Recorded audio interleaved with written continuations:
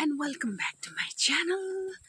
आज चाहिँ हामी एमजी नरेगाको अडिटिङमा छ अनि यहाँ उकालो जाँदैछौँ। साह्रो पर्यो बाटोमा फिल्ड भिजिटमा। यो बाटो नाप्नु गएकै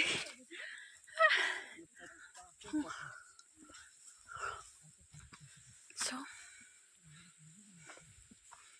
तर यो बारेर पनि दामी भयो नि त हैन? टेके दाजु जिपिडिपीबाट बनाएकै यो चाहिँ हो नि। यो छिटो आयो, बाटो ढिलो आयो। याद छ यो छिटो आयो। यो चाहिँ हामीले जिपिडिपीमा बनाइदिएको यो फेन्सिङ चाहिँ।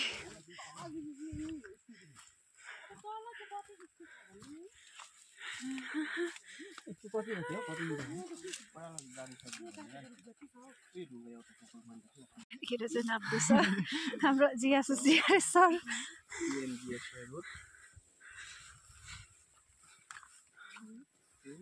ल यो चाहिँ हुँदैछ मेजरमेन्ट बाटोको।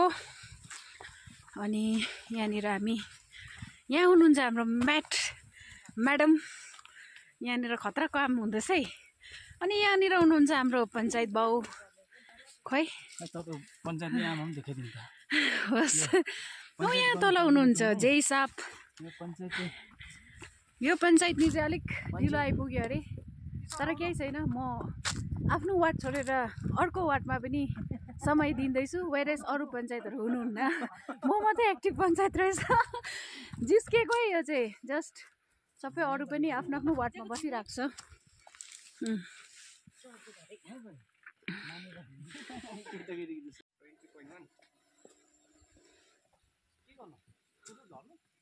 अब नापौँ ल, तलै रोड पो पुग्नुपर्छ है। फेरि तल्लो रोड पुग्नुपर्छ फेरि अघि आएकै बाटो। कतिमा छ एमबीमा? अघि रोडदेखि नाप्दै आउनु पर्थ्यो नि। कति जस्तो छ भने यो उयो रुख पनि फुटेको, त्यहाँदेखि माथि डाँडा जति छ। ए उयो रुखदेखि माथि डाँडा जति। ए तल फेदमा मात्रै जोडेको।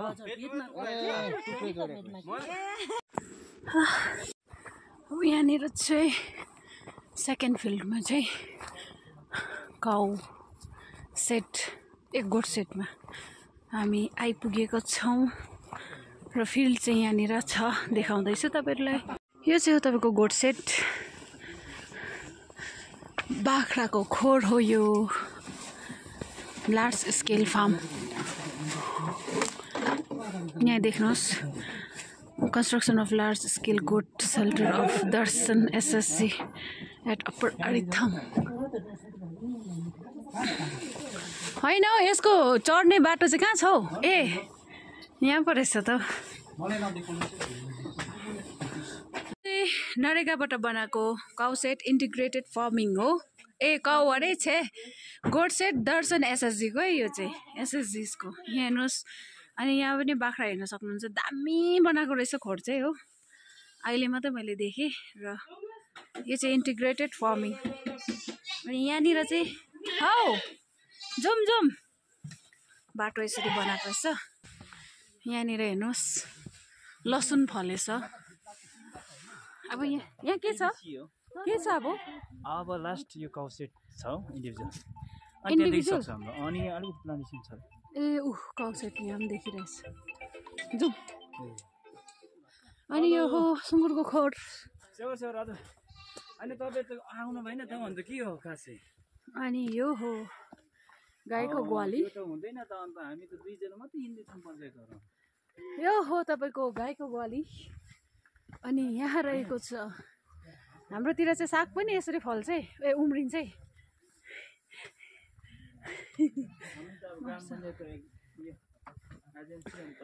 कसको घर हो? जसबहादुरको घर रहेछ। अनि यहाँ दाउरा हेर्न सक्नुहुनेछ।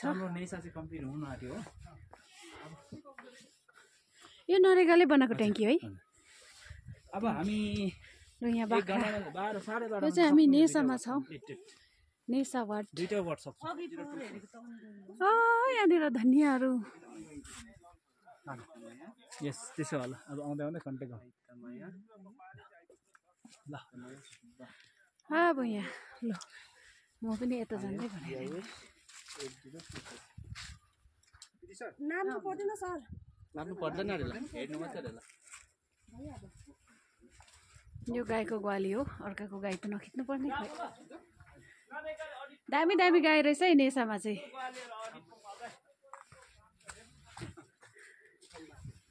ए नमस्कार मामा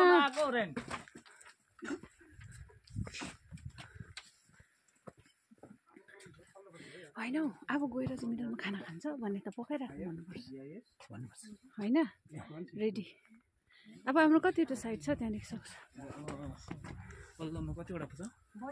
सुन्नु नि अब के अरे उयो मिडलमा चाहिँ खानासाना खाएर मात्रै लानु होला नि त मिडल होइन हामी अब सक्यो होइन अप्पर अब अप्पर जान्छ अप्परदेखि सिधै लोड त्यहाँदेखि मिडल सक्यो त्यहाँदेखि लोड अब यस्तो जानु यस्तो सक्यो सिधै उता गयो अन्त यस्तो है लोड चुम्न सकेर उतै उता लाने होइन हौ अन्त बिहान के खाएर आएको अन्त खाना खाएको नि खाना अब लोड आइटम सकेर चाहिँ खाना खानुपर्छ त्यहाँ 2टा वाट हुन्छ अप्परसम्म त बेसी छैन नि सबै परारी थाङ गइहाल्नु लोड आइटम गयो त्यसो भए त एलबी सरलाई उतै बस भन्नु पर्यो बस्नु भन्नुहोस् ल अप्पर चुनाउ दुई क्लस्टरमा डल्लै एकैछिन भयो ल त्यसो भए we are going to next field त्यो चाहिँ हो तपाईँको के अरे अप्पर चोङराङको मेरो वार्ड हो त्यसमा चाहिँ मेरो वार्डको पर्छ सो अब चाहिँ मेरो वार्डमा त्यताको फिल्ड हेर्न जाँदैछ हामी अनि यहाँनिर मेरो गाडी चाहिँ आज चाहिँ ड्राइभर चेन्ज गरेको टेके दाजुलाई 11 तारिकको अनि नयाँ तेह्रलाई पनि भन्नुहोस् अनि अरू पनि गिरमदा छन् त्यहाँ ल ए ल ल ल अब गएको मेरो वार्डमा so Stay tuned, keep loving, keep watching. यादै छैन यसपालि यो पोखरीमा अलिकति हाम्रो पोखरीको थियो नरेगा एसओपीमा नबालिक लाउनु पर्ने हो ब्युटिफिकेसन होइन थियो र पोखरी तर यसमा त सिमेन्टहरू केही लाउनु भएको छैन हाम्रो पोखरी पनि सुकेर कत्रो भइसक्यो जाँदा जाँदै अब युमा माङहिमको त्यहाँनिर आइपुग्यो है मेरो वार्डको सो यो हो युमा माङहिम अनि यहाँनिर दर्शन पनि भयो कहाँ छ घन्टी बजाउँदा ठिङ गरेर हार्भेस्टिङ ट्याङ्कको मेजरमेन्ट हुँदैछ उहाँकै नाममा हो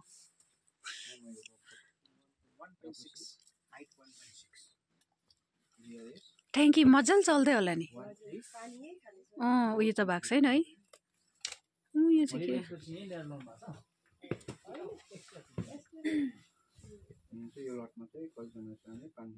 यहाँ पानी आउँदैछ प्रत्येक कलमा कुन चाहिँ जलजीवनकै हो ए मतलब जलजीवन होइन भक्ति दाजुले भने त्यही पानी होइन र ए आउँदै रहेछ अन्त त उमाथि कलमा पनि छ पानी बढीको चाहिँ पानी छैन भन्छ म त बुझ्दिनँ हौ कोही मान्छेले पानी छ भन्छ कोहीले छैन यो चाहिँ हामीले बनाएको मिडलको फिल्ड हो अनि यहाँनिर चाहिँ माछा ट्याङ्की छ माछा ट्याङ्की चाहिँ हामी हेर्नु जाँदैछ है अब यहाँनिर हेरिरहेछ साँझ परेपछि याद आउँछ तिम्रो धेरै मनभित्रको गुप्त कोठमा रहेछ माछा रहेछ माछा हे देख्दैन रहेछ पानी चाहिँ कस्तो अन्त है यो चाहिँ माछा ट्याङ्की है माछै देखिन तर माछा चाहियो भने चाहिँ अरू मधिसेकोमा नजानुहोस् कि आउनुहोस् है हाम्रो लोकलमा मिडल चोङराङ घरमै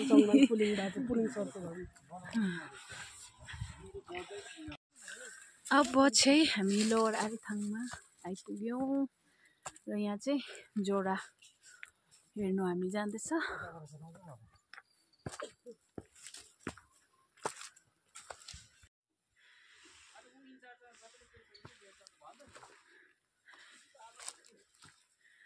ल यो चाहिँ जोडा आइपुग्यो अम्बो जोडा चाहिँ यो चाहिँ जोडा क्या ठुलो जोडा बाँधिएको छ अम्बो चिप्ल्यो भने चाहिँ फेरि तल्लै छेउ पुग्छ रोडको लाइन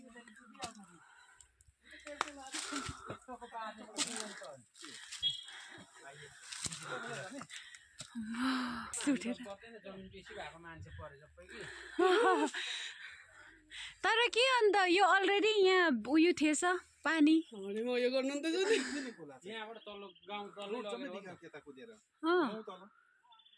अनि फाइनली पुग्यो लोवर छोङराङ। सो अहिले चाहिँ यहाँ फिल्डमा हेरिरहेको छ यो रुङ्गुल पहिरोको जोडा।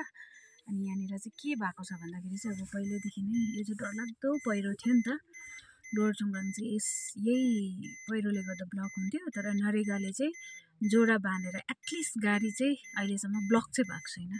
सो यसको नजारा हेर्नुहोस् ल, यस्तो डरलाग्दो पहिरो के हो चाहिँ हो बर्बास। अनि यहाँदेखिको चाहिँ लगाएको चाहिँ यस्तो मजाले लगाएको थियो, तर यसलाई पनि पुरिदियो नि त पहिरोले पहिला माथिबाट आएर। अहिले चाहिँ त्यस्तो प्रब्लम भएको छैन। यहाँनिर छ म्याडम हिसे भाइ लड्छ है, यहाँनिर हिसे ए हाम्रो ह्यान्डसम केटा यहाँनिर चढ्दैछ।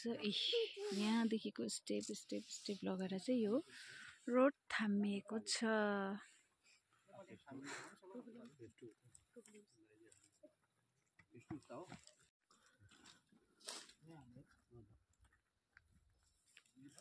यहाँको चाहिँ वाल चाहिँ सबै पुरिदियो नि त।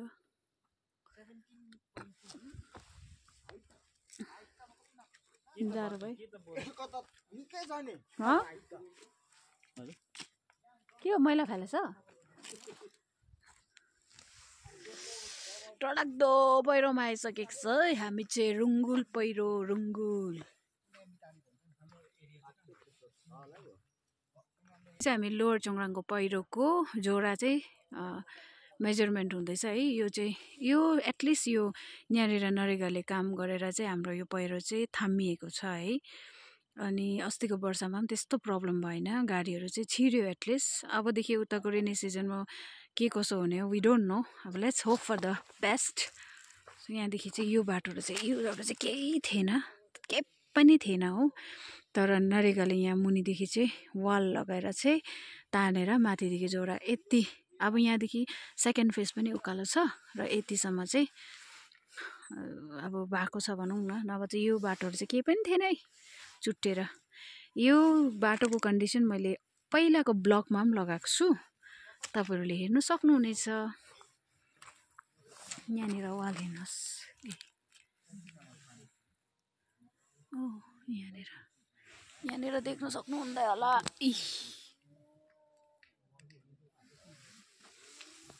सो अहिले भने टाइम भएको छ 4:11। अहिले चाहिँ हामी अर्को यसमा छौँ, अर्को लोवर छोङराङको। अब चाहिँ गाईको ग्वाली हेर्नु जाँदैछौँ। गाईको ग्वाली पनि पुग्यौँ।